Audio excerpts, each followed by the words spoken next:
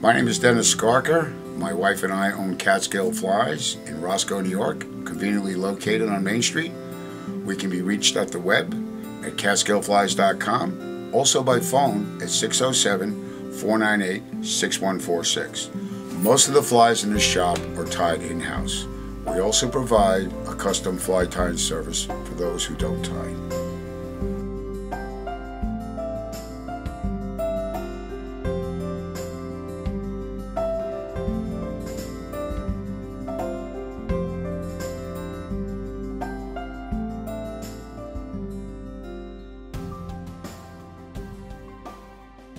Okay, the fly we're going to tie now is called a DS Emerger. Many years ago I noticed that the trout, although they were rising, were not eating dry flies and they weren't eating emergers, and they appeared to be eating the nymphs prior to emergence. So I came up with this idea. This is a very simple fly, but this is a fly I would surely have in my fly box. So I tie this in a number of sizes, from 12 to about 18. This is a 12 hook in a vise, and I'm using brown 8/0 thread. So I'll start the fly just behind the eye of the hook. I'm going to come down right about to the barb there, and I'm going to put a trailing shuck on this. And I'm using Z-Line, and I like Z-Line for a couple of reasons. One, it's got a little more sparkle. And two, it's a little stiffer, so it makes excellent parachute posts and spinner wings. So this is a full strand. I don't really need a full strand. Going with the theory that less is better, I'm going to cut this about in half. So I've got a strand about like that. I'm going to tie this down. I'm going to run it down. And I'm going to bring this just behind the barb of the hook. I like to make a little wrap underneath it, kind of let that thing hang out. And right at this point here. And again, I'm going to wax my thread. The dubbing on this, I don't think you can find it in a fly shop. It's a blend of beaver and brown fur, so it's basically a grayish brown color. It's the same color I use on my Hendrickson nymphs. So we'll noodle out a little bit of dubbing.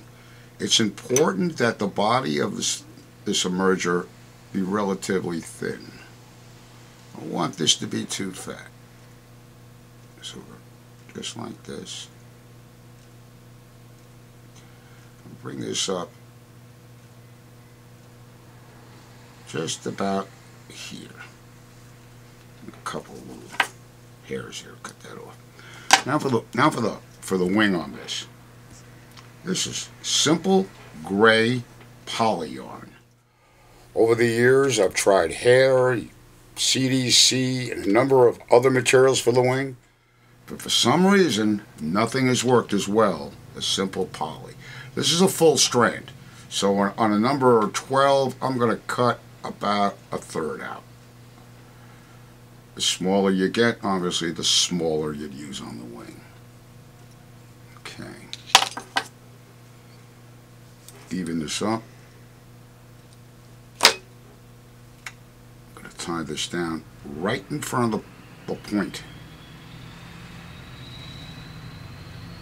Okay, here we go. Okay, right to this point right here. Now I'm going to put the thorax on. Now the thorax should be a lot fuller. It should look like the insect getting ready to emerge. And also put this on a little looser. You'll want a little bugginess to this, and you want it bigger. So just kind of lay it on like that. Just about like that. Kind of go back a little bit and go forward. Make sure you leave enough space here, because we're going to need that down the road. And I think the road is here now. Alright. I like partridge for this. I like partridge in general, but I like partridge for this. It's got a lot of modeling to it, so I'm going to pick a feather out. Like this. Strip a little down off the sides here. And we're about like that. Okay, we're at this point right here. Now, take out the center of this right here. I want to clip this out. There we go. And I don't need all of this either, so I'm going to strip all this off. What I'm looking for is just a few fibers on either side. Alright, we're going in. Okay, this is the legs. I like to make the legs a little longer because this is going to be floating in the water. These legs are going to be kind of moving around, and that's what I'm looking for. Movement is important. Okay, come down with this. It's important to leave enough space in here. So when I just go to the point of the hook. Okay. I'm going to pull this wing case over. And you can use your scissors. I'm using a dubbing. Yeah, I can use my scissors. Lay it out. Kind of lean it back so you get a little bulb there. A little bulge. I'm going to tie this down. Just about like that. Take 4 or 5, 6 good wraps. As weird as this thing looks, it's a good fly. Let's tie it off here. Maybe. There we go. Okay. This is it. This pattern works very well for flies such as the Hendrickson, the blue-wing olive, the sulfur, and if you're a West Coast fisherman, Western fisherman, the Pelmoni dun. The only thing you need to do is change the size of the fly. You don't change anything else. All the materials will remain the same. I think this is a fly that you're going to find very effective in your fishing.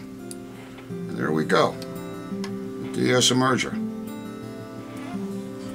I'm Dennis Garker. Thanks for watching, and I hope I see you on the river.